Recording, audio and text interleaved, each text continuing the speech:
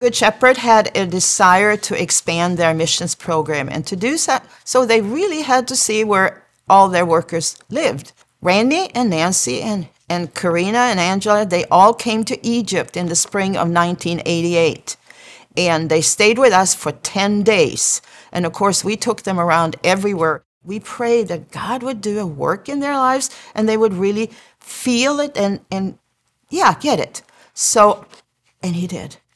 One night, I think we had been down in the market again, and we had seen these women in big black.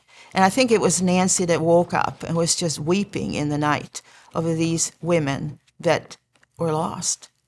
And also the mosque call in the middle of the night. Those kind of things really, really impacted them, and I don't think that they were ever the same again.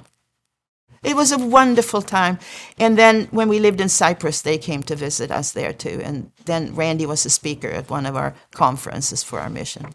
Because, I mean, what can be better than sitting, talking and discussing theology for a couple of hours every week?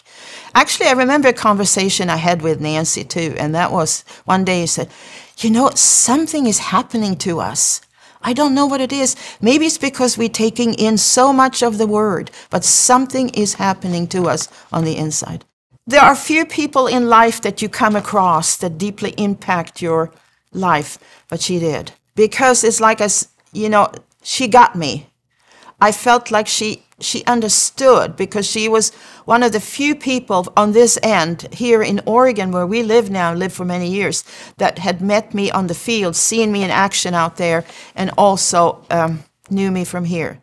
Yeah, there was a deep respect for one another, and I really, really, really, really treasured all the times that I got to spend with her. And I came away with the same thought every time. This was life-giving. And I got to take her to chemotherapy a couple of times this last year. And it was awesome, just talking and talking and talking about life, about children, about families, about grandkids, and missions and God. And it was just really deep. Incredible spunkiness. Oh, my goodness. This gal really had spunk, and she was serious. She loved the Lord, and it was a no-nonsense walk with Jesus. It was she was just who she was. She just took everything that had to do with Jesus very seriously.